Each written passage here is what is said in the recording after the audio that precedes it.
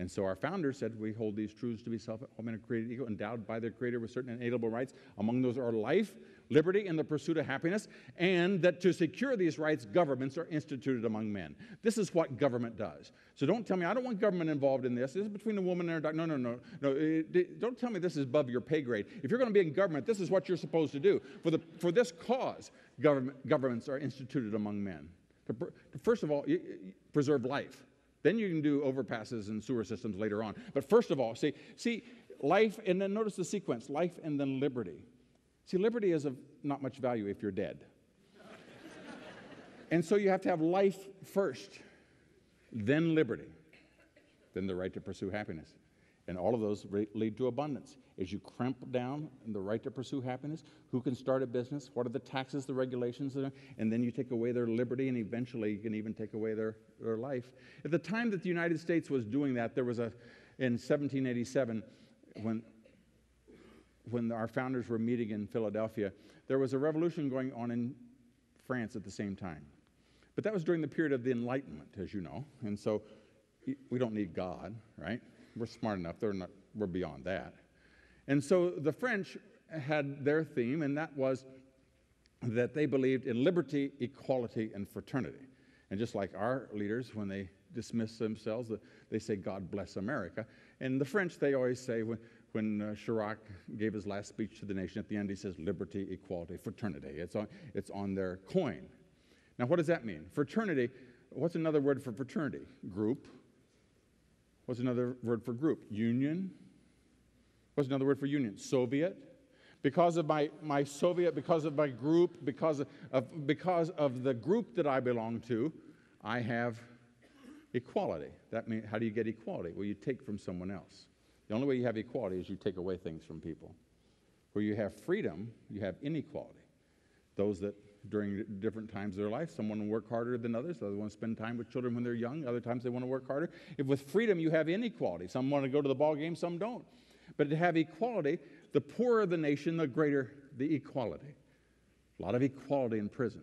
Just a lot of everybody same food. Lots of, you don't have freedom, but you have equality. And so when your group, because of my group, not because God made me, but because I'm Hispanic, or because I'm a woman, or because I'm this, because of my fraternity, I want to demand certain things, equality. And what happens when you take things away from people? They object. What happens when they object? Well, you got to kill them. And so the symbol of the French Revolution was the guillotine. And so whenever these folks took power, Pol Pot in Cambodia, 2.5 million dead. Adolf Hitler, 12 million dead. 6 million Jews, 6 million Catholic priests and others. When Liz and I were in the Soviet Union, we'd always ask our minders, how many people do you think Stalin killed? Numbers were always in the neighborhood of 60 million people. Our history books say 35 million, no matter how you slice it. Death, death, death. See, without God, there's no protection for life. And those who want to take life always want to separate us from God. And so, the guillotine, the symbol of the French Revolution, was liberty, equality, fraternity. The theme of the American Revolution was life, liberty, and the pursuit of happiness. Now let me, while I'm on this topic of equality, let me explain why it's unwise for government to come in and take things away from people. When you go to buy something for yourself, you care about two things. You care about price and quality. And nobody can judge that as well as you can. I mean, you might pay $3 for a cup of coffee at 7 in the morning. You wouldn't pay 50 cents at 2 in the afternoon. So only you can judge how much you want to pay and the quality of something. And when you buy something for yourself, you spend it very, very wisely.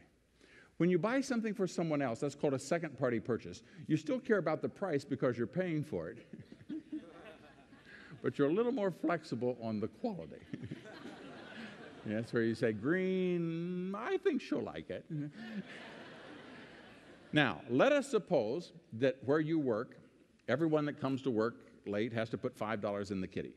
And at the end of the month, the boss says to somebody, take all the money in the kitty and go buy something. We'll raffle it off, and that's the penalty for people being late. And so it's your turn, and they say, John, find out how much money's in there and buy something. You count out, there's $150.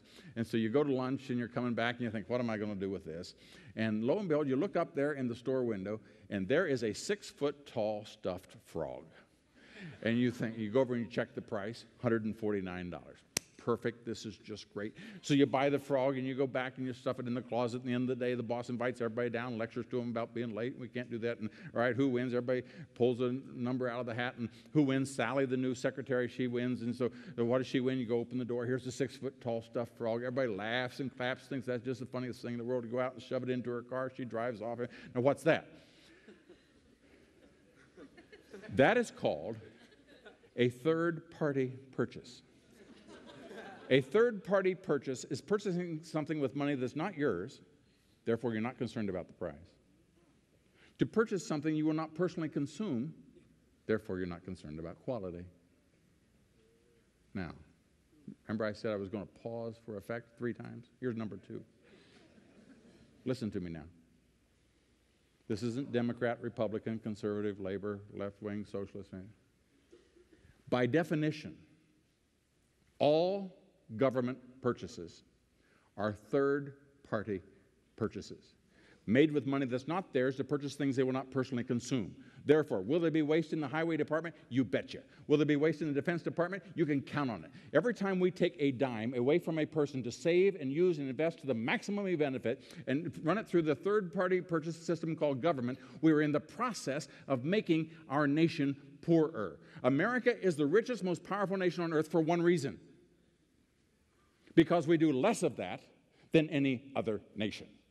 If you ever had the privilege of serving Congress, you've always got some person standing up screaming, we're the only nation that doesn't do this, and we're the only nation that doesn't do that. I would say, thank God, you've got 180 nations to go to. This is the only place we can go to. Why is it everybody's crawling over cut glass and barbed wire and leaky ships trying to come here if this is so all-fired bad? The fact is, the greater the freedom, the greater the wealth. And every time we take money out of a person's pocket, because we're compassionate and caring and all, we go to steal it from them, and the politician's just there to help, you understand.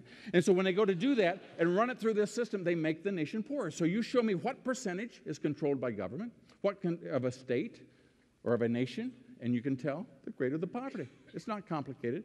Now here's where I want to put in a word about being very careful about some preachers who like to come along and say, well, this is the compassionate thing to do. To which I respond, I take a Bible, and I say, show me one verse. Show me one verse where God ever called upon the politician to steal from one person to give to another.